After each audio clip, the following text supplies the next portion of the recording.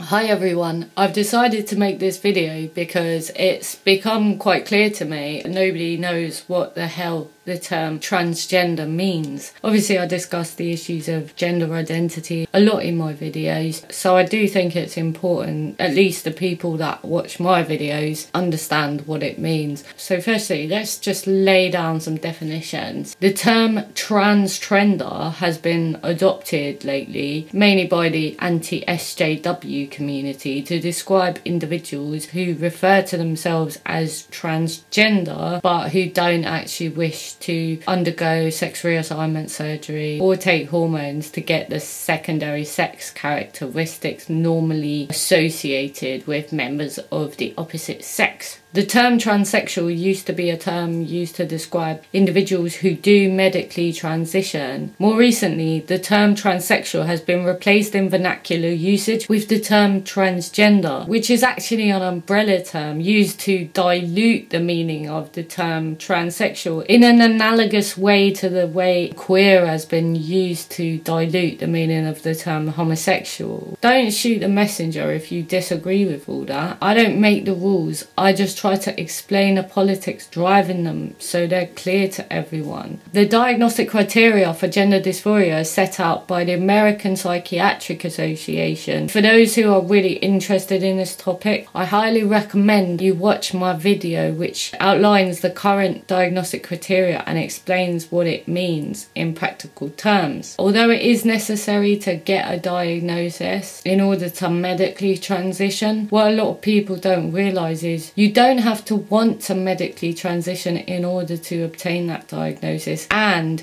you certainly don't need to have a diagnosis of gender dysphoria or gender identity disorder in order to be considered transgender. Accordingly, the APA's guideline on dealing with transgender and gender non-conforming people defines the term transgender as follows. Transgender, an adjective that is an umbrella term to describe the full range of people whose gender identity and or gender role do not conform to what is typically associated with their sex assigned at birth. Although the term transgender is commonly accepted, not all transgender and gender non-conforming people self-identify as transgender. So I would be one of those people because I obviously don't identify as transgender, but I don't typically conform to role. Now, the National Centre for Transgender Equality's definition is pretty similar. Transgender is a broad term that can be used to describe people whose gender identity is different from the gender they were thought to be when they were born. Trans is often used as shorthand for transgender. The EU transgender lobby's definition is as follows. Transgender or trans is an umbrella term which includes those people who have a gender identity which is different from the gender assigned at birth, and those people who wish to portray their gender identity in a different way to the gender assigned at birth. Transgender includes those people who feel they have to or prefer to or choose to, whether by language, clothing, accessories, cosmetics or body modification, present themselves differently to the expectations of the gender role assigned to them at birth. This includes, among many others, transsexual and transgender people, transvestites, cross-dressers, no gender, multi-gender, genderqueer people, intersex and gender variant people who relate to or identify as any of the above. NB, do not use transgendered and always use the descriptive terms preferred by the individual. Trans identity is not dependent upon medical procedures. GLAD definition, and for those who don't know, GLAD used to be for gay rights activism. Their definition of transgender is an umbrella term for people whose gender identity and or gender expression differs from what is typically associated with the sex they were assigned at birth. People under the transgender umbrella may describe themselves using one or more of a wide variety of terms, including transgender. Use the descriptive term preferred by the person. Many transgender people are prescribed hormones by their doctors to bring their bodies into alignment with their gender identity, for whatever that means. Some undergo surgery as well. But not all transgender people can or will take those steps, and a transgender identity is not dependent upon physical appearance or medical procedures. Are you seeing a pattern yet? Look up any transgender lobby pushing for policy, practice and legislation changes that relate to this. And you'll see that they're all using similar definitions of this term, transgender. Why is this being done? By making transgender identity accessible to people who are not transsexual, lobbyists have been able to recruit a larger population of activists who are personally invested in the ideology of transgender identity. This has actually served to help popularise the cause at an exponential rate. I mean, 5 years ago, who really was thinking about this issue?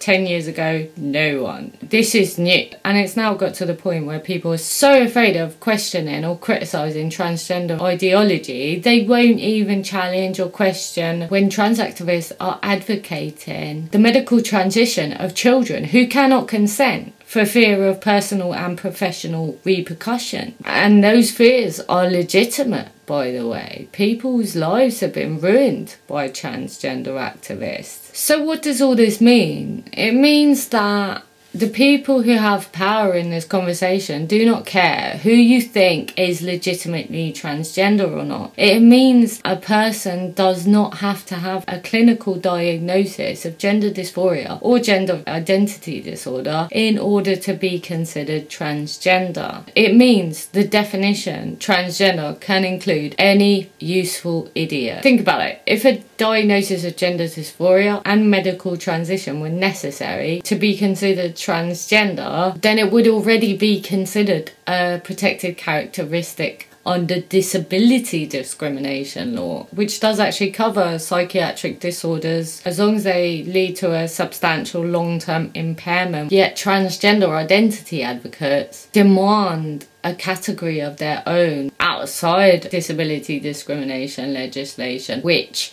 demands far more than reasonable adjustments.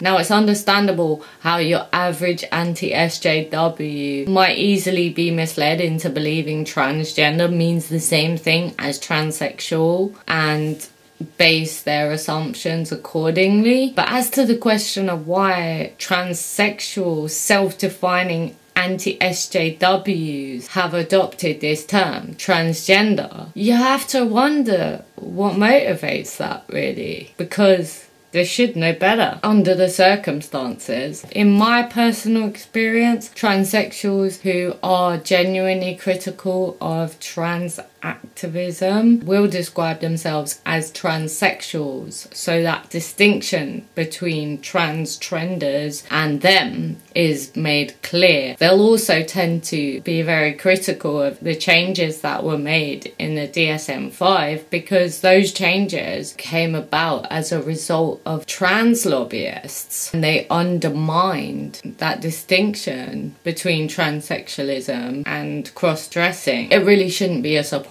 that there are some transsexual people out there critical of the tactics of transgender activists or SJWs, but who do actually themselves adopt the terminology of trans activists. When you consider what trans people as a whole have to gain, people could potentially be criminalised for misgendering. So to any anti-SJWs watching who are genuinely concerned by all this, it is worth checking your terminology is consistent with that which the trans lobby are proposing right now. But yeah, the important thing to recognise, I think, is this is a women's rights issue, but it's not just a women's rights issue. It's a child protection issue and it's a free speech issue. So ultimately it's a human rights issue. And if you care about human rights, you should care about this. Because if you cannot describe reality, how the hell are you supposed to defend your rights? So I hope people pay attention and don't allow themselves to be outwitted by this insidious attack on our rights.